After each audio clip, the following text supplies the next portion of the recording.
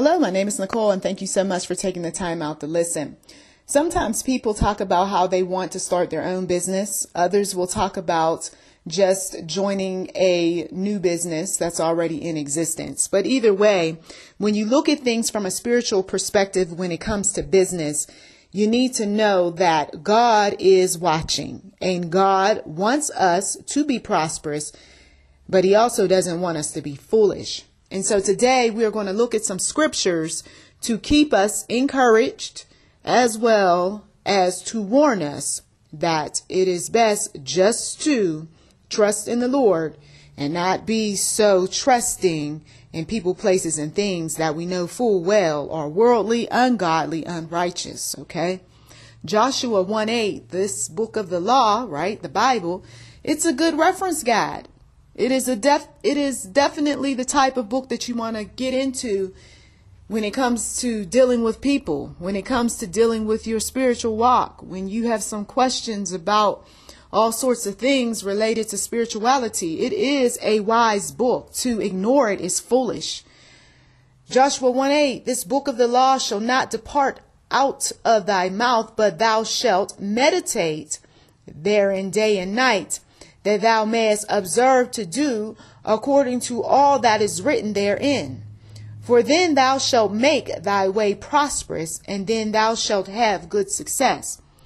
When we're in business, we're not quoting a bunch of scriptures, so we're not even talking too much about the Bible, unless, of course, you have a Christian business or some type of business of faith. But what you are doing is thinking, though, about what you've read, and you are applying scripture to your modern day business. Isaiah 48:17 says, Thus saith the Lord, thy Redeemer, thy Holy One of Israel, I am the Lord thy God, which teacheth thee to profit. Oh, so it's not just me, right, who is learning about making money. God teaches. Oh, really? How does He teach? Well, first of all, you have to be open to listening to that Holy Spirit. If you accepted Jesus as your personal Lord and Savior, then the Holy Spirit is talking to you every now and again. That isn't just your voice that talks, but it's also the Spirit. And if you prayed, you are more susceptible to hearing from the one true God. And He does talk about business. I'm a witness. Okay. I am the Lord thy God, which teacheth thee to profit, which leadeth thee by the way that thou shouldest go. So for anyone who thought that God wasn't talking to me about money or about a business model or about investments or about savings or anything like that, that individual is stagnant in their spiritual growth and they lack understanding. God does speak to me about money and business and opportunity and investments and partnering and advertisements and all sorts of things, because I pray those kind of prayers. It's not just about family and friends and problems and things that you typically hear on Enterprise 7, but I also talk about business. Okay. And I also listen to the one true God about business. So 3 John 2, Beloved, I wish above all things, and this is what I'm wishing for all of you all listeners. Beloved, I wish above all things that thou mayest prosper and be in health, even as thy soul prospereth. And I pray that you all are doing the same for me. Deuteronomy 8:18, But thou shalt remember the Lord thy God, for it is He that giveth thee power to get wealth. Notice, it is He that give power to get wealth. Once again, it's not all about us and what we think and what we believe. And I'm just going into this business because this is what I want. When you are a believer, you are going into business because you have walked with the Lord and the Lord has given you some insight, and you know for a fact that you are walking according to the will of God. That's what gives us confidence. That's what causes us to say, it doesn't matter who's criticizing. It doesn't matter what they think. We know what God said. Let me read that again. But thou shalt remember, right? Even in business, but thou shalt remember the Lord thy God, for it is He. Okay. Stop giving so much credit to yourself, some of you all.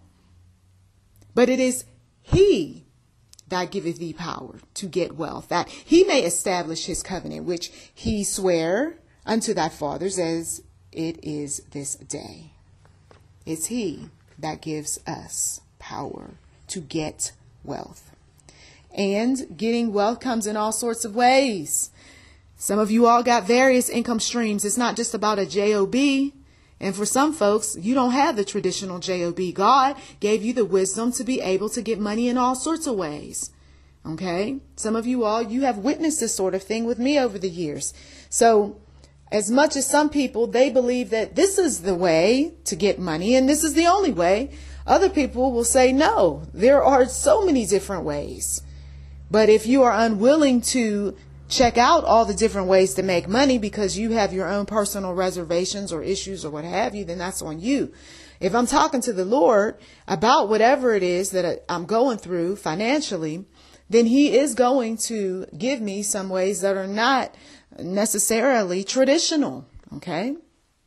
Proverbs 3:5-10. Trust in the Lord.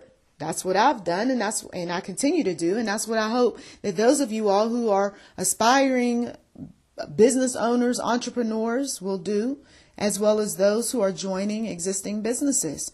Trust in the Lord with all thine heart, and lean not unto thine own understanding.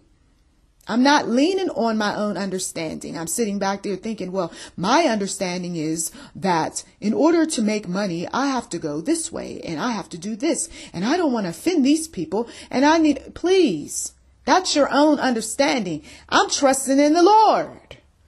In all thy ways, acknowledge him and he shall direct thy paths. He's directing my path.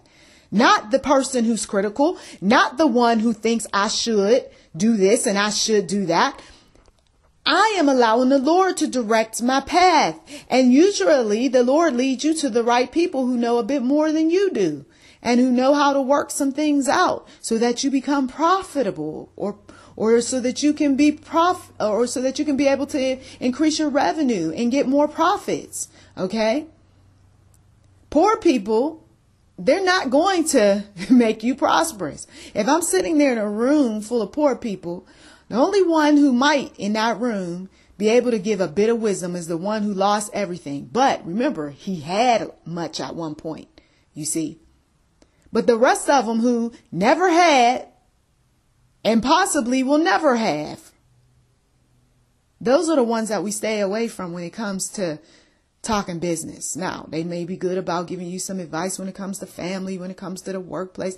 They might be okay when it comes to encouraging you every now and again. But when it comes to business, we can't talk to poor people about business. Matter of fact, some of them, and I've done this sort of thing when I was just starting out, their eyes glaze over because they don't know what you're talking about.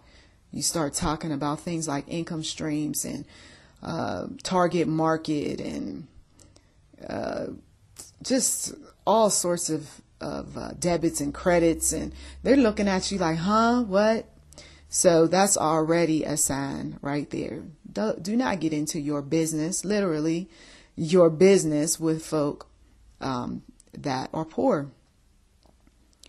In all thy ways acknowledge him, and he shall direct thy paths. But be not wise in thine own eyes. Fear the Lord and depart from evil. Let me say that again. Be not wise in thine own eyes. Fear the Lord and depart from evil. That's why some people lose. Like that one in the room who was once rich but became poor.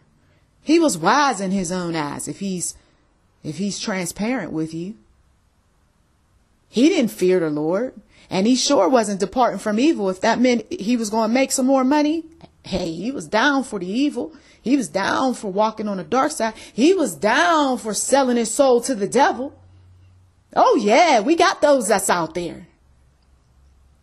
And so we see them and we learn a few things, but we don't want to be like them. It shall be health to thy navel and marrow to thy bones. Honor the Lord with thy substance and with the first fruits. Oh, somebody got an attitude. Click off the message. Here we go. No, don't click off the message just yet. Honor the Lord with thy substance and with the first fruits of all thine increase. So shall thy barns be filled with plenty, and thy presses shall burst out with new wine. Hey, I was skeptical when they were saying this sort of thing in the church, right?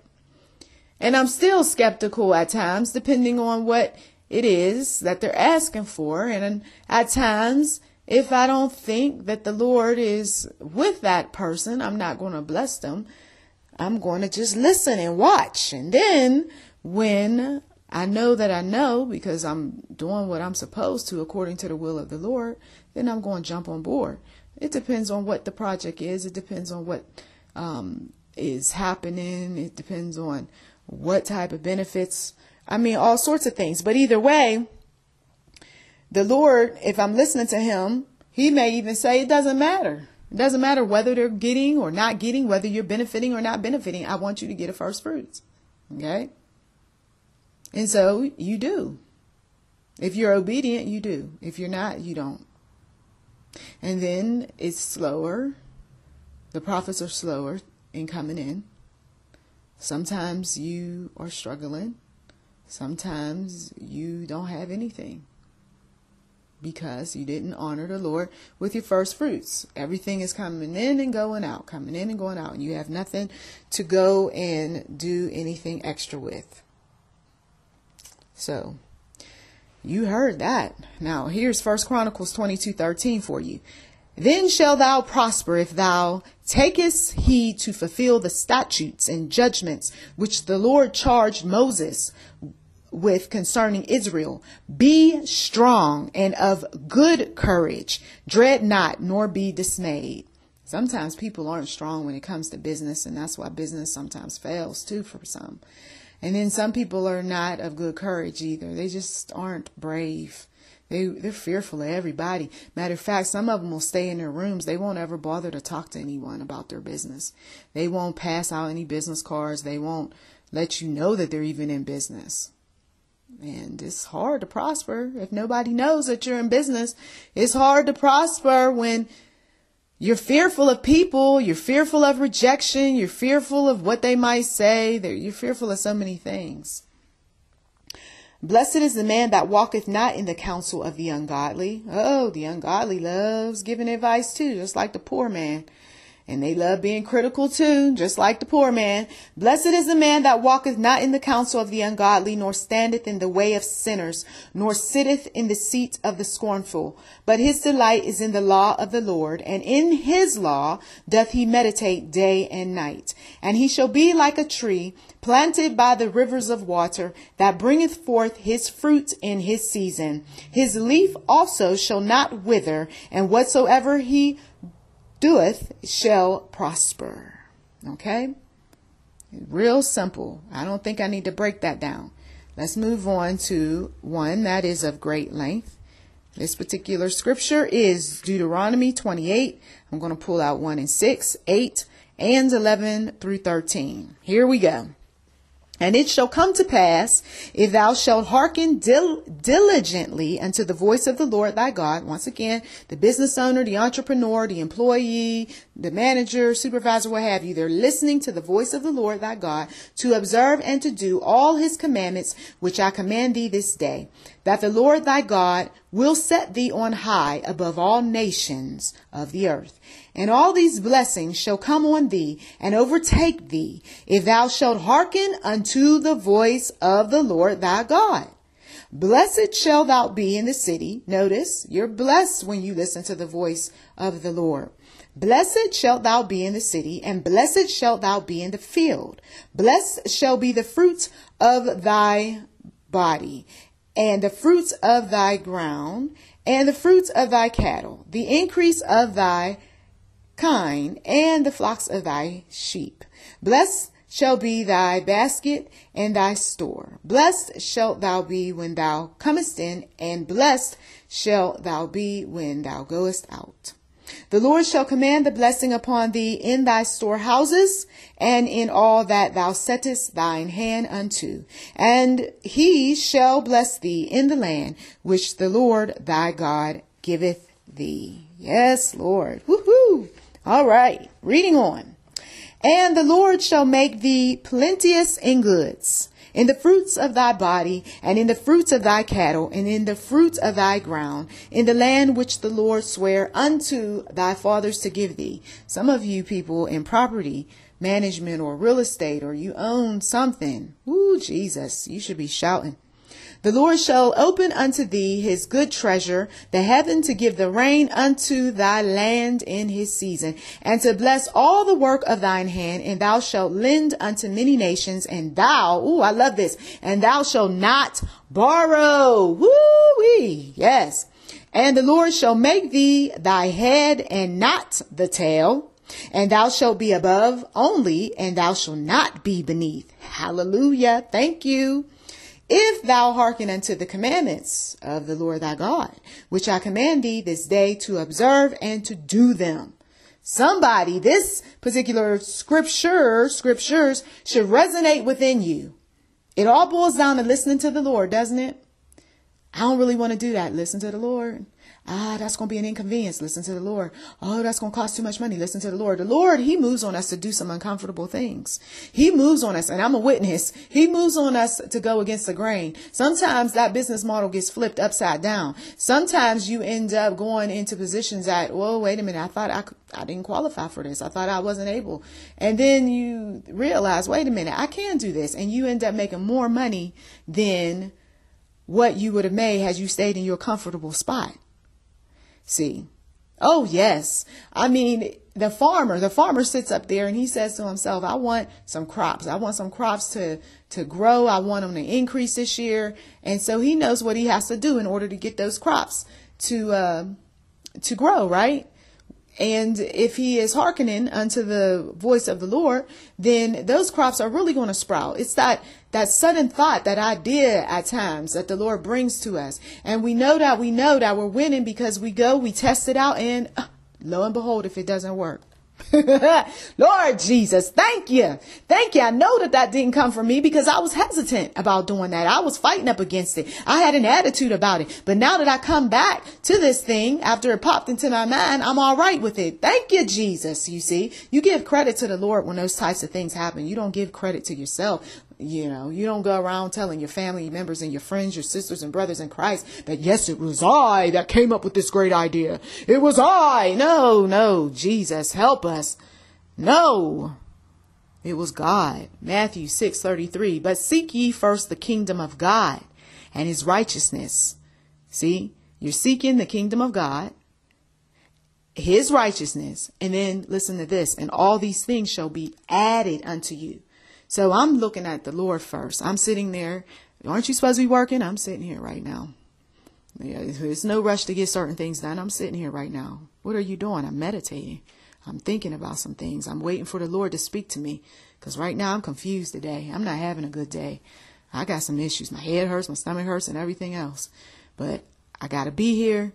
So I got to sit here for a moment. Give me a moment. Some folks will even put their fingers up and say, give me a moment. They need a moment to settle down, to get their thoughts in order. They might need a moment to take something for that stomach, for that head. Give them a moment. Lord Jesus, I'm seeking the Lord on this. I want to be right. I got my mind on eternity. I know that this life is temporal. I know that this business is temporal. I know that I'm not going to always have the energy to put into this business. Lord, give me the strength, because I need it right now. I thank you for what you've already done. Please forgive me of my sins. Lord Jesus, I want to do right. You see, you give yourself that moment. Doesn't matter what your title is in business. Give yourself that moment with God. Nurture that spirit. You nurture the mind, you nurture the body, nurture the spirit. Proverbs 16:3, commit thy works unto the Lord, and thy thoughts shall be established. I'm committing my work to the Lord. I know that it was nothing but God that gave me the idea. If it wasn't for God giving me breath in my body, I wouldn't be here to do this work. Lord Jesus. Proverbs 24:3-4, through wisdom is an house builded, and by understanding it is established. And by knowledge shall the chambers be filled with all precious and pleasant riches. I love that. And this should be encouragement for all of you all. 1 Kings 2:2-3. I go the way of all the earth. Be thou strong, therefore, and show thyself a man. And keep the charge of the Lord thy God, to walk in his ways, to keep his statutes and his commandments and his judgments and his testimonies, as it is written in the law of Moses, that thou mayest prosper in all that thou doest, and whithersoever thou turnest thyself. Time and time again, we're hearing prosper. Now, I don't know where people get this idea that God wants you to be poor. I don't hear that. I don't hear that, Lord Jesus. But haters, though, want you to be poor. Oh, yeah. Haters want you to be poor because they're poor. I don't know what I'm supposed to do in order to get some money. I don't know. I don't know if this is right. I don't know if this is good. I don't know. Okay, then stay broke, busted, and disgusted then, because I don't know what else to tell you. You see, you try to give some people some advice on how to get some money. They got some excuses. I don't feel like getting up. That's too early. Okay. Maybe you want to do this. What? Do what? That requires my car, don't it? Well, I mean, you said you needed extra money. Let's look at something else. Okay. Well, what about this? I might do that. What, an investment? No, honey. I'm not investing in nothing. Well, you got some money. I got some money, but I'm not investing. Okay. Well, what about this? Oh, how much time is that going to take? Well, what about this? And what about that? Okay, you know what? I give up. Because everything that I mentioned to you, you don't want to do. Now, what about this? All you got to do is play games. All you got to do is listen to music. And all you have to do is do some surveys. You willing to do that? Oh, I guess I will. Okay, you know there's not that much money in it. That's okay. The lazy person, they'll go ahead. They'll take it. I'll take it then. I don't have to do too much of anything, right? I'm telling you, some people is going through a lot because of the simple fact is that they don't want to step out of their box. Now, if I only want to make $20 extra a month, I can do that, right? I can make $20 extra a month playing some games and watching some videos and taking some surveys. But if I want to make $200 and some extra a month, I'm going to have to do some other things. And if I want to make $2,000 extra a month, I'm going to have to do even more, you see. So it all depends on what is it that you need and how much of it you need. Job 36:11, if they obey and serve him, they shall spend their days in prosperity and their years in pleasures. Romans 12:11 says, not slothful in business, fervent in spirit, serving the Lord. Colossians 4:1 says, masters, give unto your servants that which is just and equal, knowing that ye also have a master in heaven. And that is it, because I know some people need to tend to their business. I thank you so much for taking the time out to listen. Be encouraged. Blessings to those of you all who are aspiring to be entrepreneurs, those who are already business owners, as well as those who have joined existing businesses. Many, once again, blessings to you. As you can clearly hear in the word of the Lord, God wants you to prosper. So forget what those others have said about being broke and all of that other stuff and being poor and being humble and being all this, that, and the other. You can be humble, but you don't have to be broke being humble. So please do check the description box for anything that might be of interest. You've been listening to YouTube Enterprise 7, and we do welcome donations. So by all means, give. Thank you.